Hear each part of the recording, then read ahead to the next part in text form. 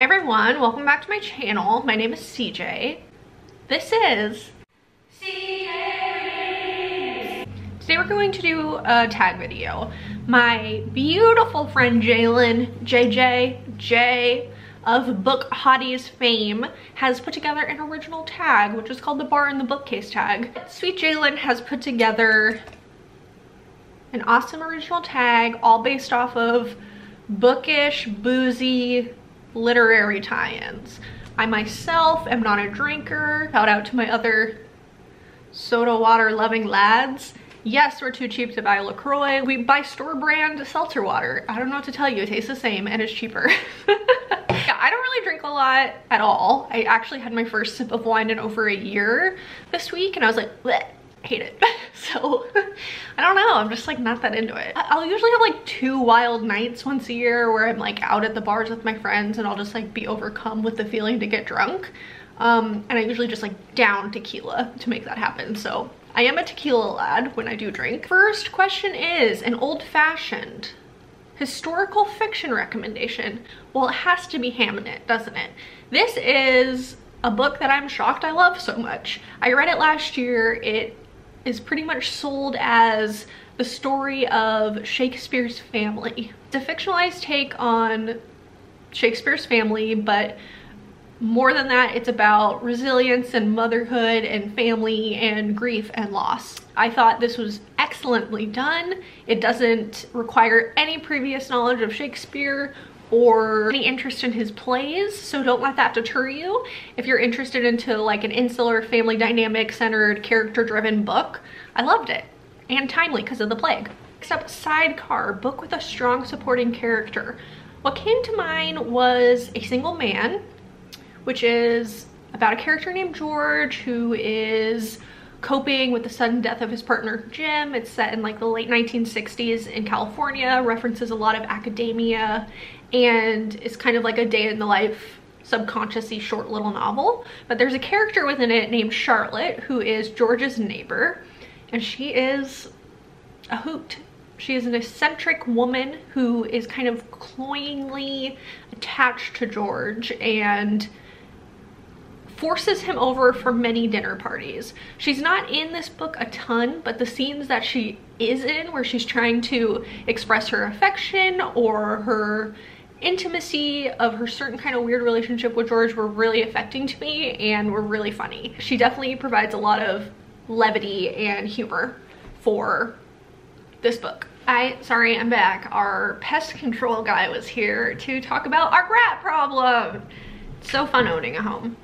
Anyway, to continue, we're back on a sidecar question. My other recommendation for this prompt would be French Exit by Patrick DeWitt. This is about a very privileged, luxurious family who are experiencing losing their wealth for the first time.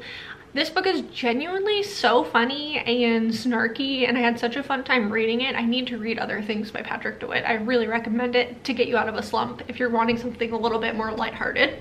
But the son character in this is incredible. He's just like this mopey, kind of depressed, spoiled brat who doesn't know how to have any interpersonal relationships, including with his family and with his fiance, and I loved reading about him. Question, a Manhattan, a book set in New York. First of all, I feel like what book isn't set in New York City? I actually got so burnt out reading about books that are set in New York City. It's something that I avoid.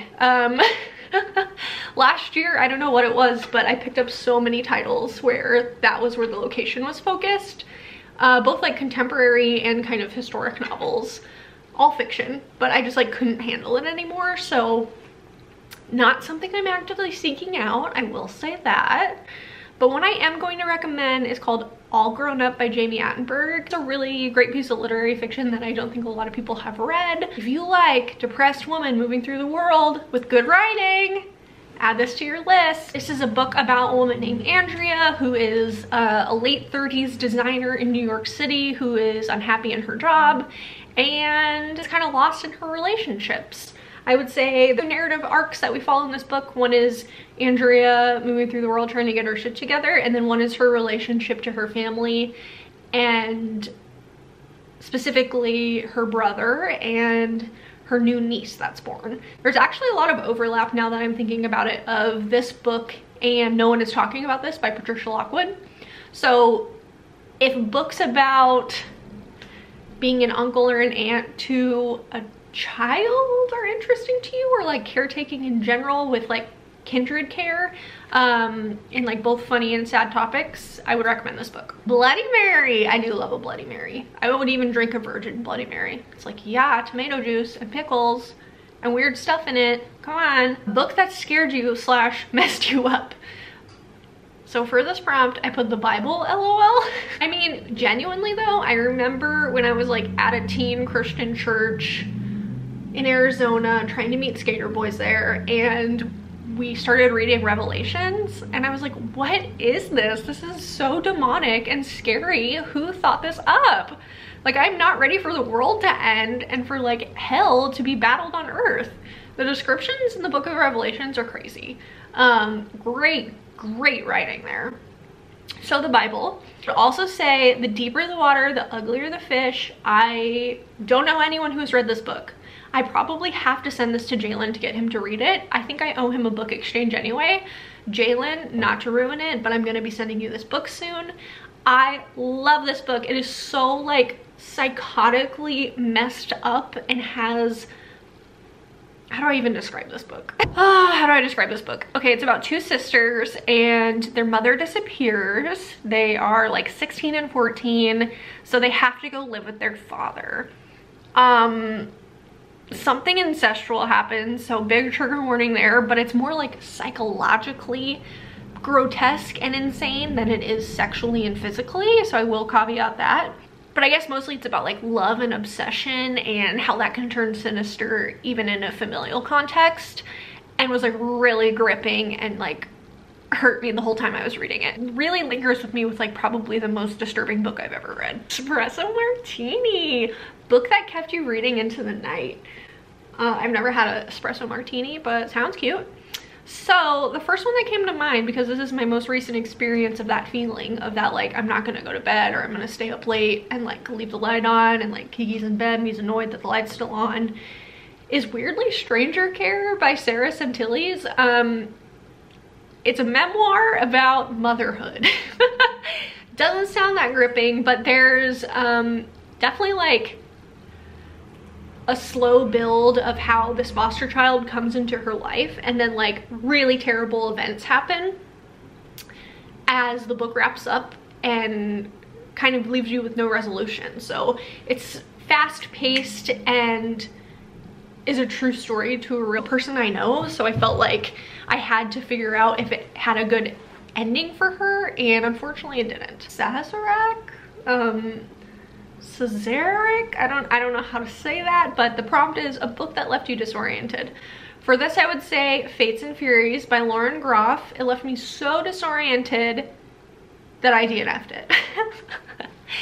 What a strong, weird start to a book, and you get halfway through, there's a perspective shift, and she's basically asking the reader to backtrack and see if everything she told you in the first half was true. And I was disoriented enough that I didn't care about finding out. So sorry, Lauren Groff, I love your short stories, but that was not for me. Long Island Iced Tea, book that is doing too much. Quick caveat, one of Kiki and I's earliest dates was to Applebee's because we thought it would be funny. Shout out to Applebee's. I went there all the time when I was a teenager. Those half-priced apps, baby. But I don't go as an adult, but we went. And they like have notoriously cheap drinks, like $2 margaritas and $2 Long Island iced teas.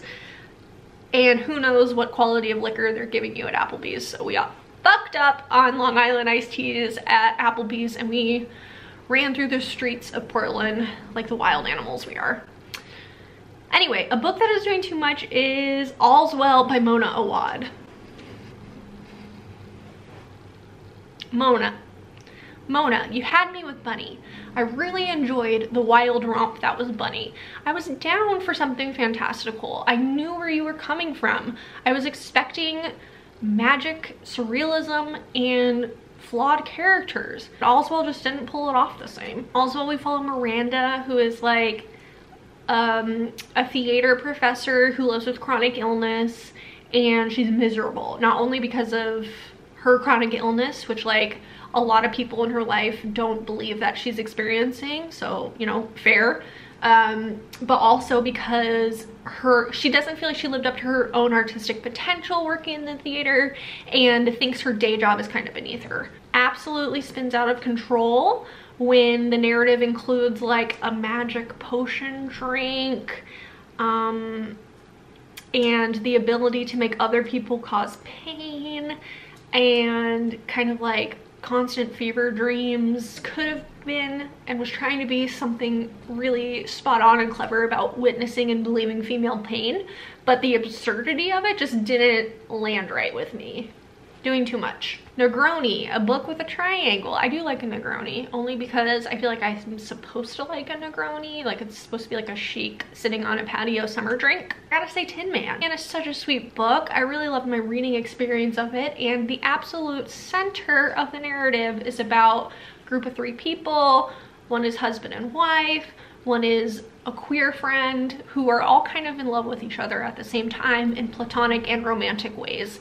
And they're traversing their 20s, they're trying to figure out what home is to them, their friendships are forging stronger as they grow older, and it was a really beautiful exploration of like platonic soulmates and romantic soulmates. Loved it. Bay Breeze, book with a light, chill, heartwarming vibe. I feel like Bay Breeze is like a flavor of Boone's Farm. I'm probably wrong. Also probably dating myself. Do you think teenagers now drink Boone's Farm? If you're a teenager and you're watching this video for some reason, have you ever drank Boone's Farm? Strawberry Boone's Farm to be specific. Let me know. No, I gotta make a Sazerac reference. It's been a while since I talked about him on the channel. Love you, David. Calypso by David Sedaris is the funniest book I've ever read. I wish I could go back and experience it again for the first time. He has the funniest, driest sense of humor. I will say a lot of my English friends haven't liked him as much as I do, so it might be a kind of American sensibility and humor. But his observational wit is some of my favorite, and he's so snarky and just like petty about the most inconsequential things. I love David Sedaris. I love Calypso. His best ever. Dark and Stormy. I've never had one of those either. Book that's dark, thrilling, and menacing. Okay, so for this I said the devil all the time. Seems a little on the nose, right? You're like, yeah, it's like a thriller, but like honestly probably one of the only thrillers I've ever read. Also was like a murder mystery. I don't understand genre fiction, so forgive me if I am mislabeling anything or assigning them the wrong genres, but it was suspenseful, it was thrilling, and it was menacing. Way better than the movie. I read it because I wanted to watch the movie, because last year I went through a renewal of my love for Robert Pattinson. Just a great man. Thank you, TikTok, for bringing back Robert Pattinson memes in my life. Couldn't love you more. And I wanted to read the book before I watched the movie because I'm that kind of lad, and loved the book. The book was such a romp. We follow several murders, several nefarious characters, all set in the South, and I really liked it. I don't know what else more to say. It was good. It was a romp. Last but not least, okay, Martini, classics recommendation. Absolutely cannot stand a martini. Actually vile to me, tastes like rubbing alcohol. God bless everyone who can handle that drink. You know, we know I'm not a classics lad, right? I am gonna take you back. So when I was in high school, I went to high school in Arizona, which does not have a very good education system, okay? I think it's genuinely 49th in the country out of all 50 states. Terrible funding, it's a red state, Republicans don't care about education, etc. So I was in high school, and a lot of our teachers were emergency certified because there was a shortage of teachers in Arizona while I was in high school. So they didn't even receive all of their proper training, and they were like getting incentivized to be able to teach high school. Anyway, freshman year, our English teacher didn't feel like putting together any curriculum for the class, like at all, and didn't have any agenda or assignments in plan for the semester. And instead, he outsourced the students to make a reading list throughout the year, which we would have to like read the book, have discussions about it, and have some kind of essay. I don't know, it's been like 10 years, so I can't really remember. But I remember it was my turn to pick it, and being the goth emo lad that I was, I chose Frankenstein. It's still one of the only classics I've ever read. Great romp, great piece of science fiction, female writer representation in early sci-fi, and digestible. I'd recommend reading Frankenstein if you haven't already. Okay, that's it. I feel like Jalen already tagged every single person I know on BookTube, but I would like to see Brittany at Slanted Spines do this tag. My queen, BookTube Goddess at BookTube Goddess. Simon at Savage Reads. I think Jay already tagged him too. Do this tag if you want to. Follow Jay. Love, peace, respect. Goodbye.